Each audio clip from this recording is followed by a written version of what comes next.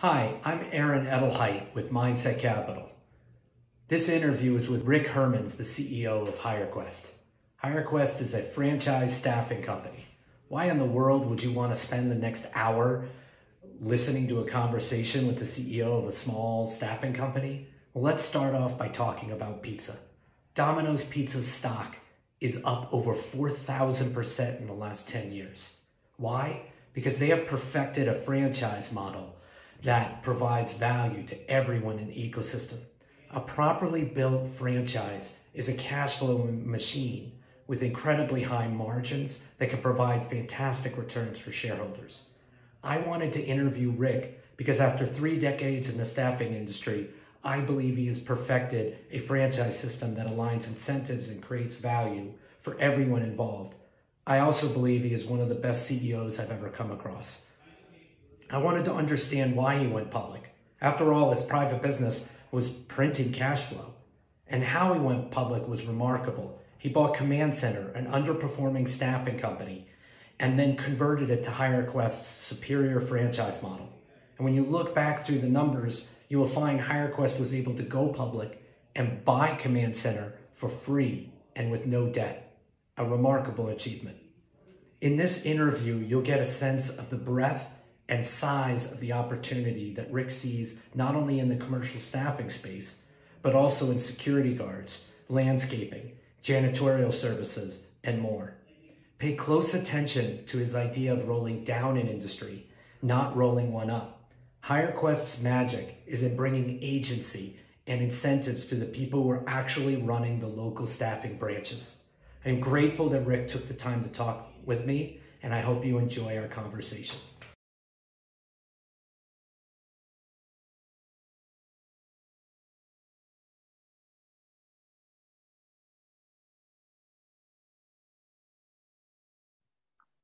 Thank you for coming on and agreeing to this interview. My first question is, so you were a profitable private company generating millions of dollars of net income with a small group of owners, including yourself, and then you decide to merge with Command Center and go public. Why? Why go public? Why buy Command Center? So those are really almost two different questions, right? As far as why buying Command Center was a way to basically expand geographically very quickly. So that was almost the perfect acquisition from the perspective of they were heavy in the Northwest. And of course, we were historically always heavy in the Southeast. And so from that perspective, it was really a perfect acquisition. As far as on the other one, that's sort of a deeper question. And the funny answer is that back in about 1998, so 23 years ago, it was already part of my vision to go public. The funny thing about it was always my vision to go public. And in part because of the sort of the credibility that being public brings with larger clients. So that's part of it. But really, even then, as I got older and as we got more profitable, it was kind of funny as you start looking at, okay, to go to the next step, to buy a Command. And of course, I was the majority shareholder. So the question was, okay, I could go out and personally borrow a bunch of money to get larger, which didn't seem like a good idea for me in the long run, because sooner or later, I was never desirous of selling the company to like a private equity group, because I really do care about my franchisees and I care about my employees. And it's kind of like, on the other hand, though, it's like I can only put so much money into one investment. And so merging with Command Center that was already public made a ton of sense, because like I said, as I said before, geographically, but then also going public. And, part of that, and it was always, even 5 or 6 years ahead of time, it was like, as you said before, we were always profitable. We've been profitable for 20 years. We've never think the last time we lost money was like 1999 or something like that. We've never, we've always been profitable. And one of the funny parts about it, and what we were constantly being told is, you really can't go public. That's dumb. The costs will eat you up, et cetera, et cetera. And you won't get a following or anything like that. I'm just like, gosh dang, there's so many small, really badly run microcaps. It's like there's got to be a market for a small company that's actually really profitable. And so it's and I think that's been the case. Is it's taken a while for us to convince people that, hey, this is a profitable company. This is kind of unusual for a microcap, and it doesn't take any fancy. We're not looking for FDA approval of some new cutting edge biotech discovery or anything like that. It's our same template that we've been using for 20 years. And it's just now, it's sort of just getting it out there and telling people, and then, and educating people on sort of what our model is and why it makes a lot of sense. So when you go back to 1998, you said something interesting, that it was always your plan to go public. And the reason why I'm asking why go public, and you came public, and you were very profitable private business. You merged with Command Center. Command Center's public, so you become public. You kind of take over Command Center. But I guess the reason I ask why is I want to go back to the 1998. Has it always been your desire and kind of vision to build a larger company that is publicly traded, so that you can really expand in the industry? I want to just explore that. Yeah, that's a good question, and I was remiss to say that, and because that is part of it. Because obviously, as a private company, you have only so much access to capital unless you keep putting it in yourself. And so, yes, the reason was and still is the ability to continue to grow. It being public gives us the ability to grow at a, frankly, exponentially higher rate than what we were in the past, because we have access to, to have better access to capital to create that base. The two acquisitions we just did, while we did do them, in cash, we could have just as easily, issued a bit of stock in order to do them. And so it allows us to maintain a healthy capital structure and yet grow dynamically. And so that was always what it was. Is it's kind of like, because otherwise to grow organically takes a long time. It takes, it takes a while. Yes, during from 2009 to 2019, we certainly grew at, generally 12 to 25% a year, which is nice growth in and of itself organically. But obviously, once again, it's not the same as what we just experienced with Link and with Snelling. And yet again, being public gives us the ability to make sure that our capital structure stays very healthy. And so I guess this leads to that you really see an opportunity to accelerate the growth and that what you're doing with HireQuest and build it to just a much larger scale than it is today. No, there's no question. So, that being said, I need to always stress whenever I talk to anybody, is our goal is not to grow for the sake of growth. There are companies out there that's all they're looking for, is that top line growth. We're not interested in top line. We're interested in top line growth, but we're only interested in top line growth to the extent that it creates bottom line growth, and that we retain our margins and we continue to grow. But the reality is there are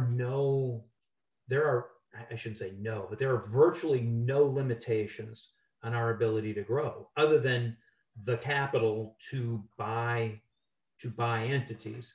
Because what we do, because of our franchise model, we don't have the operating risk that a lot of other companies do. And what I mean by that is, if I'm I'm staffing company X and I want to buy staffing company Y, and they're both company owned stores. The problem is when I go out and I buy company Y, is that I may well lose their best salespeople, or the owner might have been sort of the linchpin to keeping that customer list together. And so I'm out there thinking I just bought a book of $10 million of business that turns to 5 million. And any efficiencies that maybe I was able to bring get wiped out because I just lost half the business because I lost their two best salespeople or their best recruiters or whatever. The beauty of the franchising model that we do and how it helps us in our growth is that we're not left in a situation where we spend the next 12 to 18 months just trying to retain what the seller had already achieved. I mean, the funny part about it is, let's say we've already seen it with Snelling and Link. Basically, I mean, their revenues haven't changed, or for that matter, it's always hard to tell with Command because of the pandemic. But even with the pandemic, I mean, a lot of those Command offices held up very well. But Command wasn't a franchise business. That was a vertically integrated model. And you converted them very quickly to franchise. And it actually leads to my question, like, what is wrong with I don't know if wrong is the right word, but why is your franchise model so much more powerful than that vertically integrated model, or what Command Center was doing? Could you go into like the incentive structure or what you're specifically doing that is creating so much opportunity inside the staffing industry? And maybe use Command Center as an example. Yeah, Command Center would be a good example. And by the way, so the reason why I put Command Center in there with, let's say, with Link to start with Link and with Snelling, is the people were kept in place, which is a big deal. So in other words, there was, when we bought Command Center, the offices were immediately converted to franchises. And generally speaking, the same people were in the offices after the merger than were before. And it's that turnover that creates the risk. And so with our model and sort of like, so why it works compared to let's say to a vertically integrated company is a couple of fold is that, and it's funny, if you look at the history of most staffing companies, they probably started off where they had 2 or 3 great offices. Maybe they started in Chicago, or they started in Minnesota or wherever. It doesn't really matter where they started. Generally, they started in a place like, let's say, Chicago. Maybe they had 2 great offices. They were in Chicago and Indianapolis, and they grow, and then they sit there and say, well, hey, let's open in Detroit. And then a client may say, let's go to Iowa. And what happens with these vertically integrated companies is it gets harder and harder. What really made Chicago great was because they had a founder and 2 or 3 great salespeople, and they really built it up. That doesn't mean that that's going to automatically replicate when you go out and you run, an Indeed ad or a ZipRecruiter ad. You find a new manager in Minnesota. Minneapolis doesn't mean it's going to be nearly as good as the person in Chicago. And so what happens over time is, yes, you pick up certain cost efficiencies. You get better workers' comp. You get maybe cheaper money. You get to spread your administrative staff over a bigger base of sales. But over time, those become sort of less and less sort of important as far as in the cost structure. And what happens then is you have this far-flung group of offices, which means then you've got to go out and hire regional managers to make sure that the people are, that these new branch managers that you now have all over the place are doing what they're supposed to be doing. And so what happens is you get, basically your expenses get killed because you've got a bad manager. You've got to make sure that your manager, that are far flung, are being supervised. Well, okay, now you've got a 80, 100, $120,000 a year person, overseeing them. And then all of a sudden the person quits, and now you've got a person living out of a hotel to run that branch for 6 weeks. And at the end of the day, you don't make any more money. In fact, you actually deteriorate. You'd have probably been better off staying just in Chicago where you started, because of the big infrastructure you've got to build. For us, because we're franchised, we really don't have to worry about the person in Des Moines, Iowa quitting, because they're the franchise. It's their business. And that's why when you look at, for example, Command Center as an example was about half the size of HireQuest. It had about 6 regional managers. We had 1. And so to give you a sense of that, that means that if effectively Command Center was paying something close to 0.6% just for regional managers, we were paying something like 0.1%. That's a big difference when it comes to, ultimately to your bottom line. And that's why we're able to offer the same efficiencies to our franchisees, the main efficiencies, which really are cost of software, cost of money, cost of workers' comp. We're able to offer those, we're able to offer, which is pretty much mostly all you get, and administrative efficiencies that you could get if you expanded on your own. So we're still offering all of that, and yet without the need to have this big regional, sort of all these regional managers. And the point is everybody makes more money is really what it comes down to, because they're just. Is it because you're aligning incentives so that you don't need this kind of this level of supervision or this bureaucracy to kind of monitor people because the incentives are aligned? Well, that's right. And so it comes down to 2 things is one is turnover is a killer. Is that if you look at when most branches basically collapse, and this is whether it's in a sort of the traditional corporate owned environment or in the franchise, it's almost always associated with turnover.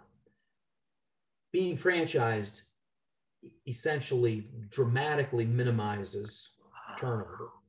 And, it's one of those things. Would you rather have, in a 5-year period, would you rather have a branch that does $4 million for the first 2 years and then only $1 million for the next 3? Or would you rather have one that does 3 for 5 years? You might not get the highs of the two $4 million years, but you get a straight up experience of the 3. Well, okay, everybody can do math, right? That's 15 million in sales versus 10 million in sales. I'll take the 3 every time. And so what happened, even like with Command, and at a more profitable level. Exactly. It's more profitable because it's just consistently. It tends to just be consistently profitable. And so what happens, and that's why, that like HireQuest branches did on average about 50% more sales per unit than Command Center did. Now, it's not that Command Center was bad in the traditional sense of corporate-owned stores. It's just simply their turnover was appalling, and their turnover was exactly what it typically is in the staffing industry. But again, whereas from a franchising standpoint, we have people who are minding the stores that are directly incentivized to do well, because if the branch does really well, they do really well. And and therefore it's worked really well. It's worked really well for us. And it allows us sort of to go back to your question 1 or 2 questions ago, as far as that's where from the growth side of it is that obviously I can assure you that we would have never have attempted to buy Link and Snelling sort of within 3 weeks of each other had we run the corporate model, because we'd have been chasing, and of course they're primarily franchised, so it's not really a completely fair comparison. But let's just say they had been corporate owned stores. We wouldn't have been able to do it because we'd have had so much turnover in that period of time that we would have probably destroyed at least a third of the value within 2 months because people would have quit. But as it is, again, it's not to say that some people may not be excited about the transition, and we may lose a couple of franchisees over time, and that's okay. I mean, we're not, if we want people in our system that believe in it and that want to be in it in the long run. The important part is that we're doing our part, which is basically we're supplying the money, we're supplying the workers' comp, we're supplying the software, we're supplying the administrative support for our franchisees. That really hasn't changed. Now, we think and we hope that by now being larger in scale, when combining the Link and the Snelling, is that our national accounts program will become far more meaningful, in which obviously inures to the benefit of our franchisees. And also, it creates, and I talked about this on our earnings call last week, is that I think just as important, it creates a much firmer platform on which to sell new franchises as well, because by having more branches, now, now it makes the name more valuable, and the name being more valuable makes it easier to sell and gives more of a reason for people to want to buy or open a new Snelling office, is because now I'm part of an 80 or 90 branch network instead of a 40 branch network. And again, it becomes much more well known.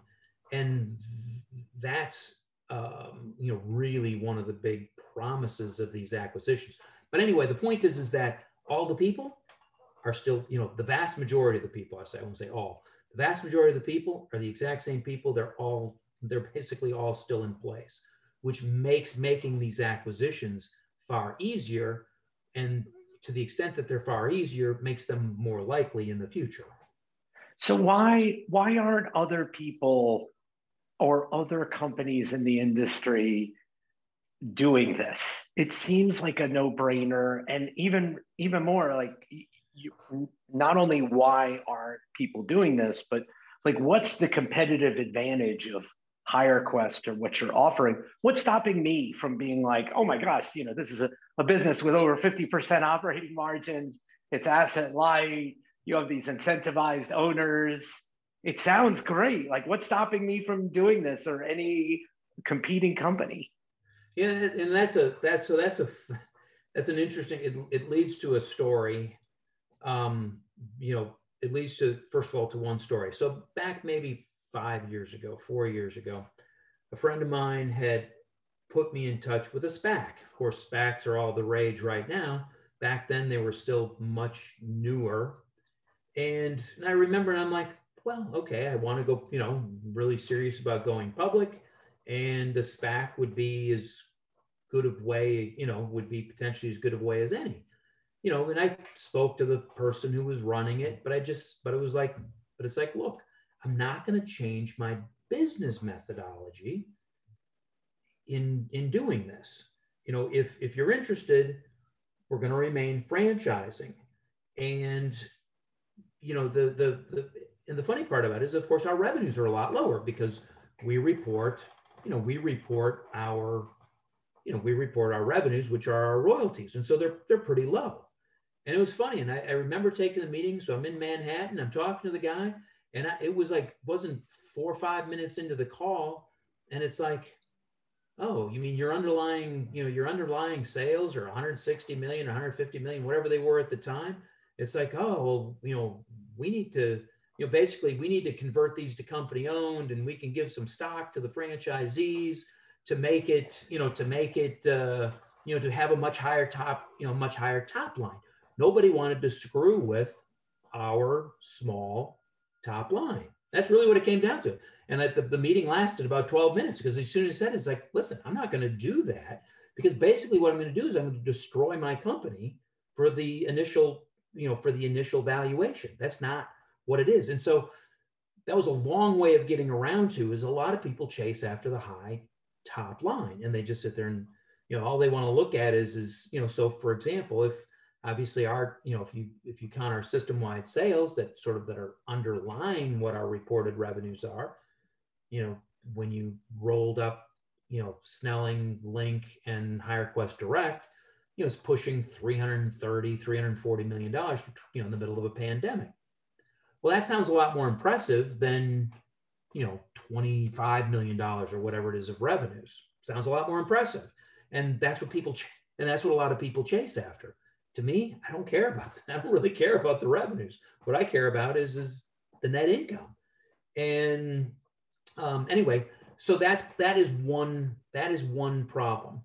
And the other, there is a trade-off. I mean, one of the trade-offs is, if you're doing company-owned stores, you could conceivably just keep pyramiding acquisition upon acquisition in one market. Take a market, let's say, like the size of Chicago. Chicago's probably, I don't know what the numbers really are, but I'll bet you it's probably a $3 or $4 billion staffing industry in Chicago. You can do a lot of acquisitions in one city and keep pyramiding it onto your company-owned location. And whereas with a franchise, if we if we sign up a bad franchisee, we could be capped by their performance. And so I think that's also part of the reason why some people stay away from it as well. But to be honest with you, there's the only part that I would say that, so it's like, well, why wouldn't you do it, or why wouldn't anyone else do it? It takes more than what you think to get to scale. It really takes more than what you think to get to scale. And the underlying HireQuest is, so I've been in the industry for 31 years or something like that. Dan McCanner, who was my president and COO we were partners for 27 years. He had 40 years experience. Most of our people all have, our VP of Ops has 30 years. To properly run it as well, it's not, look, I mean, I guess you could get some smart financial guys who, could go out, get a big line of credit, and maybe get I don't think they could, but maybe they could talk a workers' comp carrier into putting together a big program.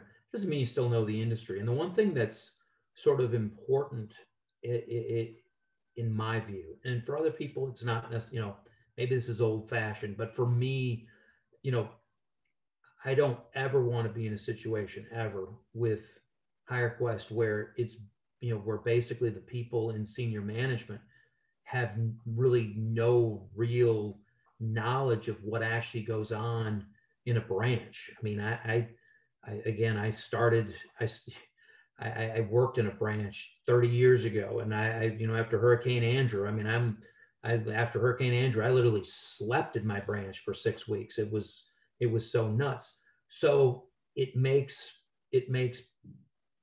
my senior management team, they're empathetic to what goes on in the branches because they know what's going on there. And to me, it's sort of like trying to win the Masters golf tournament without a putter.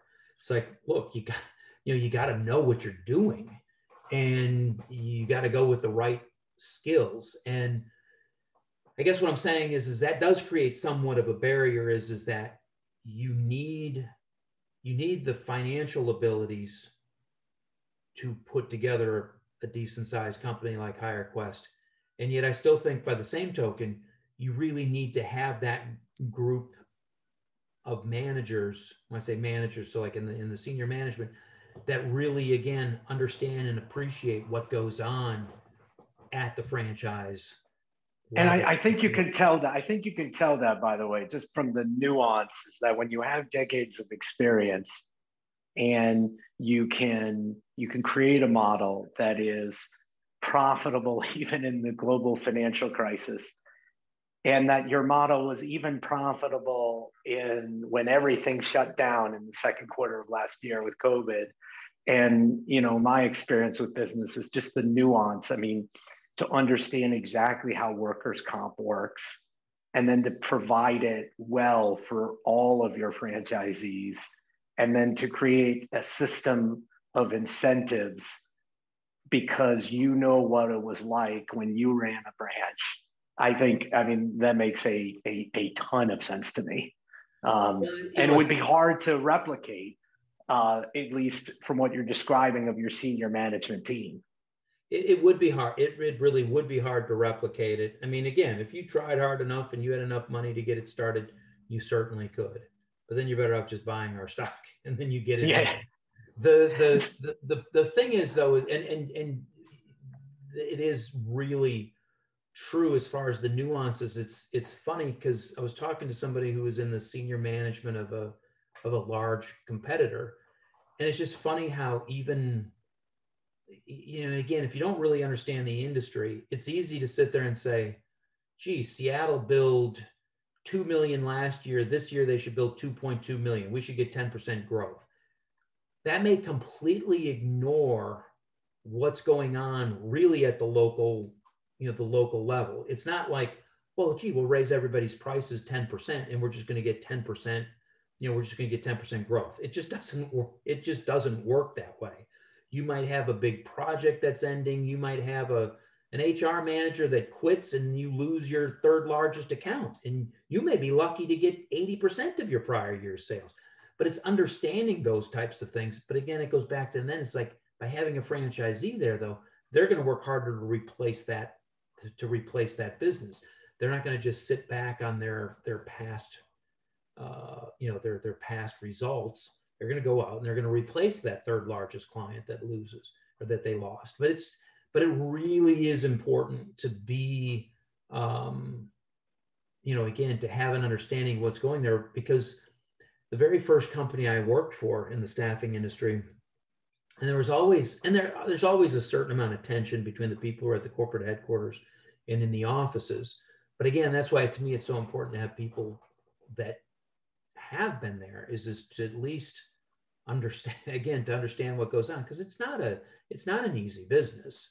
You know, it's not an easy business, and it's not one that's given to, you know, we're a people business, and people are messy. I mean, you know, it's you can, on paper, you can look at a resume and sit there and say, this is the perfect fit. And your client may sit there and say, this is a piece of crap. You don't know.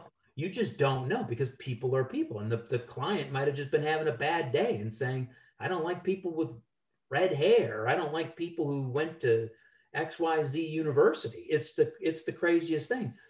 But if you're a people person, you know, you work through that, but other people find it exhausting. And anyway. And you could see that in the two, you know, if you just go to Snelling, that was, I mean, this is maybe part of the opportunity for HireQuest, is Snelling was a subsidiary of either a bankrupt or a company that was in financial distress, right? Right. Yeah. And so I think you told me before that prior to the deal, you were visiting a franchisee of Snelling, and the person told you, this is the first time in like 10 or 12 years that anyone from senior management has ever visited me. Exactly. And that was very eye-opening to me, that you could have a company where there's no communication going on in person. Right. And that is the funny part about it is one of the people we added a person who, I mean, like, literally, you know, and again, part of it's how you look at it and how you look at your franchise community. And, you know, you can start taking away support functions and sit there and say, see, now I just increased, you know, I just improved my bottom line because I got rid of these 4 people that were all each making 50 grand a year. Congratulations to me. Now I'm making 200 grand more. In the meantime, that's what might be making your franchisees really successful. And then you start creating resentment. And that's where, you know, our goal is to, I mean, our goal is always to never lose, a franchise. Now, again, some may, you know, we can't always adhere to that, but we're certainly going to always try to do that. But there's, you know, there's plenty of other companies out there where they just look at it as, if we can cut our costs a little bit and the franchisees don't have a chance and don't have a choice. And it's like, yeah, but they do. And their efforts will reflect, if they know that you're really working for them, you're out there, you're doing national accounts. A good example, for example, you know, is national accounts.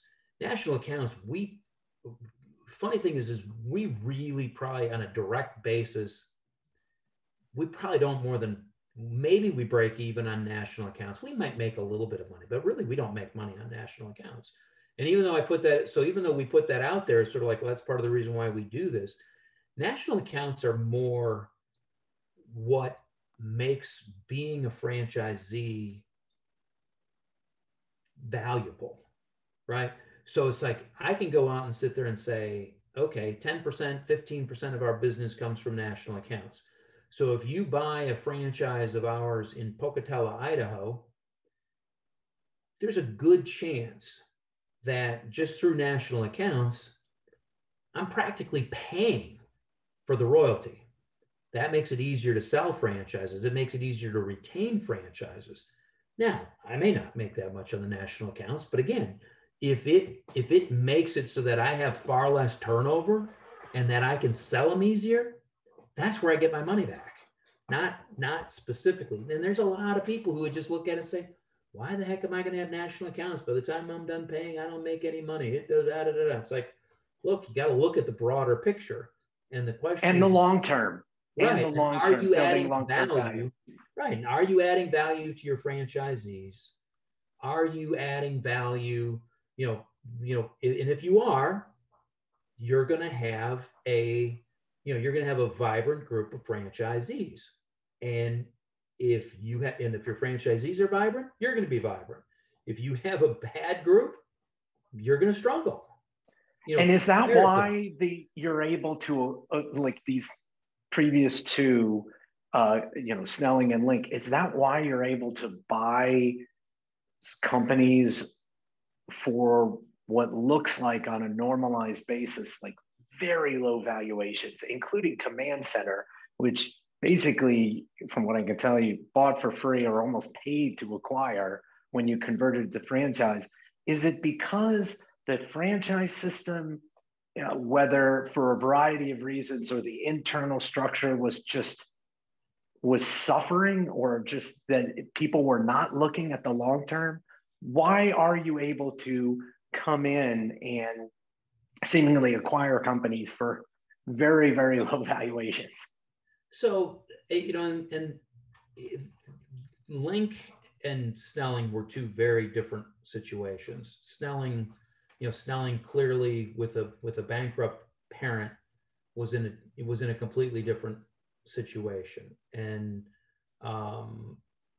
and had financial difficulties for a long time.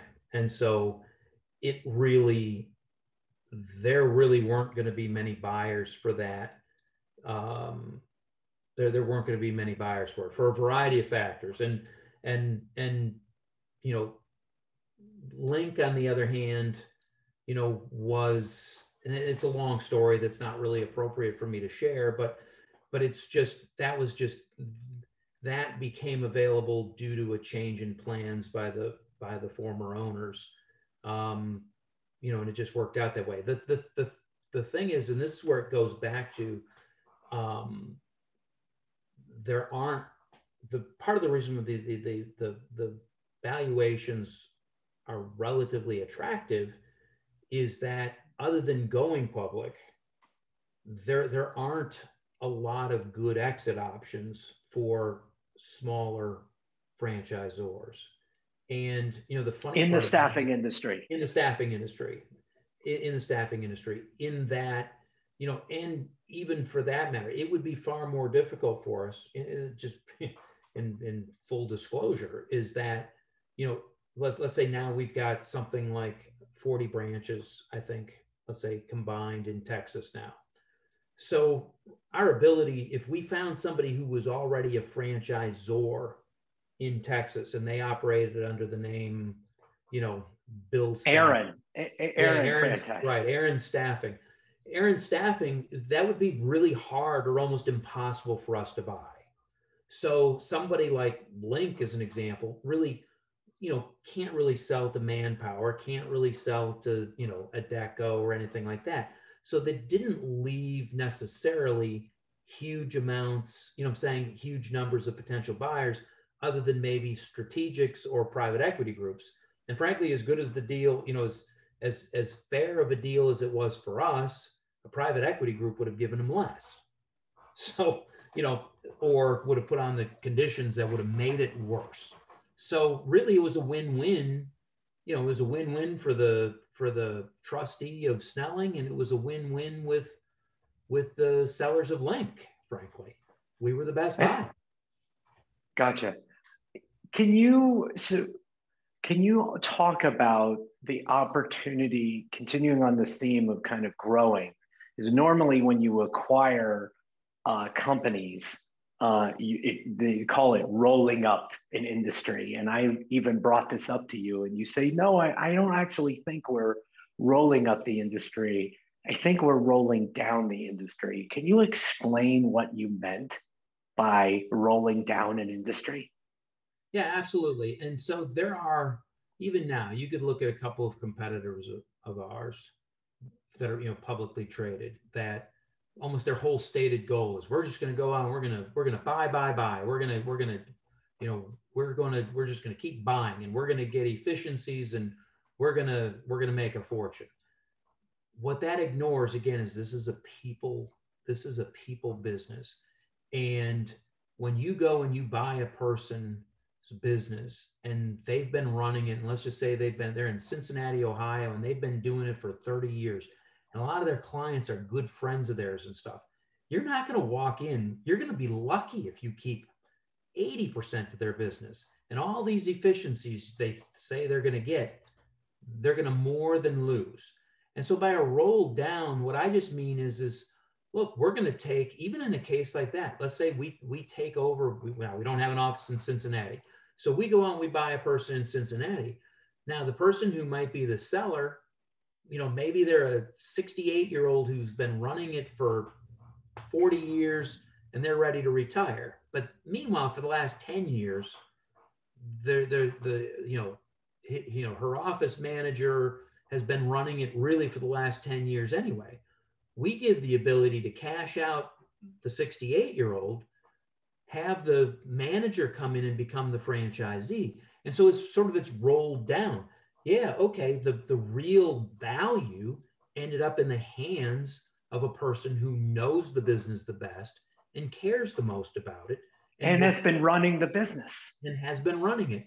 And what you've really just done is taken out all of the operating risk, because you don't have that turnover.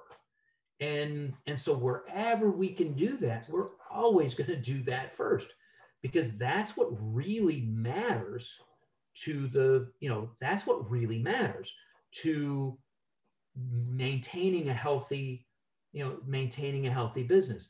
And so, the reality is, and that's where, so what it comes back to, and then when you start looking at more, let's say a longer term sort of evolution of the company is, as I said before, a company like, I'll say Manpower could make 50 acquisitions in Chicago and just keep pyramiding those companies on it.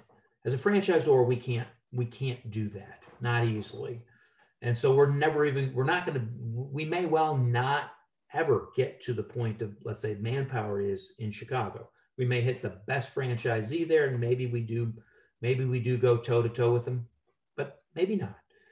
It's not really, but what's funny about it is that we're not, on the other hand, we're not restricted to, trying to force too much out of a market or out of a sort of a business type. What we really do is we offer, as much as anything, we're a finance and insurance company for people with large payrolls in fragmented, basically in a fragmented industry. But the dynamics that exist in the staffing business are identical to what exists, let's say, in the security guard business. Security guard business is I don't even know how big it is. I mean, it's a multi-billion dollar industry. But realistically, it's the same thing. There's all sorts of people out there that know how to run a security guard company, but they don't have $300,000-$400,000 to float the payroll before they get paid by their clients. And so either they stay trapped in their job as a branch manager for, Securitas or whoever, but they can't branch out. Well, realistically, again, we can offer our same services to allow that person to get into business and to become an entrepreneur and to really sort of fulfill their own dreams by just doing what we're doing in the staffing industry. And so my point is that if you start thinking about it, there are so many industries out there, whether it's commercial landscaping, whether it's parking lot cleaning, whether it's commercial janitorial, there are all sorts of applications for exactly the type of franchising that we do. And so to me, the ultimate beauty of HireQuest is that we don't have to get ourselves locked in a spot where, in order to grow, we have to take really low margin business or go into really bad regulatory states or anything like that. All we have to do is move over and just sit there and say, hey, we're going to start doing security guard franchising. And then we're going to start doing, again, with the same characteristics of what we do now, which is we process a ton of payroll very efficiently. And so that value, and just in terms of taking the people that are actually doing the work or running a branch or who want to run a branch and have the capabilities, backing them financially by running the payroll, backing them with the workers' comp, which is now spread over a much larger, providing software and the ability to support them, you can go into other verticals, like you mentioned, security guards or landscaping, and offer the same HireQuest model and align the incentives correctly so that these people can be really successful. And in a way, you're kind of, if I take that phrase that you used before, rolling down the responsibility and the incentives as close as possible to the jobs that are actually being done. Is that a correct summary? That's a very good way of looking at it. And the thing is that, like I said, we're not going to, let's say, wear out our hammer on the anvil of consolidating, let's say, the staffing industry, because a lot of people have tried it with a lot more money than what we have, and it really just doesn't work, because it's a people business. And the security guard business is the same, again, it's the same basic way, is you still have to be hungry, right? And so what we want to do is we want to help hungry people. We want to get them, again, the back office support that they need. They know how to run, they know how to staff a 30 or 40 person guard account. That doesn't mean that they really can, that they have the resources to, like I said, to finance that payroll, to make payroll tax deposits and stuff like that. And so we give them the opportunity to flourish. And so the key is that, again, that gives us the ability to continue to grow with no real limitations. I mean, I shouldn't say there's I guess at some point you run out, but these are huge industries. And again, we're not looking to have to get towards the saturation point to where we're going to start just chasing. You're looking for niche opportunities to take this high margin business to incentivize people to be entrepreneurs, these hustlers to go out. And this is, if I go back to the very beginning, this is why you're public, is basically to dramatically expand what you can do with the HireQuest model. That's right. It's exciting. It's exciting right. to. There's tons of application for it. And yet, again, look, before I got into the staffing business, I was in the banking business. And so by nature, I'm still somewhat concerned, I'm conservative. We could probably, our ROE could be almost infinite because the vast majority of our assets are AR, which are easily financeable. But, I want to stay, I want to keep a strong capital structure. Number one, simply because, I want to sleep at night. But the other part is it gives us the ability to take on opportunities like Snelling or Link when they present themselves, whereas they wouldn't otherwise. If we had been, highly leveraged, we really wouldn't have either been able to or wouldn't have taken on that opportunity. And so, to your point, it's just a long way of saying, being public gives us an opportunity to make sure that we can retain, again, a solid balance sheet. So it's like, so if I can, I guess to convey something is sort of like, at least as long as I'm the CEO, we're not going to be some highly levered company, because that's the other part about all of this.